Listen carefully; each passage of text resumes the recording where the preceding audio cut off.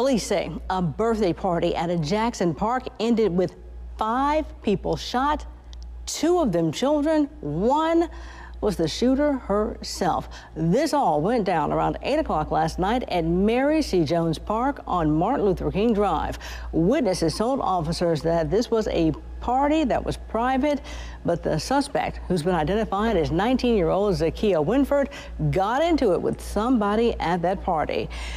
Things escalated quickly, they say, and they say she went into her purse and pulled out a gun and started shooting. They say she hit her intended victim, bystanders, then herself.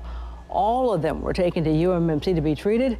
Police didn't reveal the extent of their injuries, but did say that Winford will be charged with 4 counts of aggravated assault once she's released from the hospital.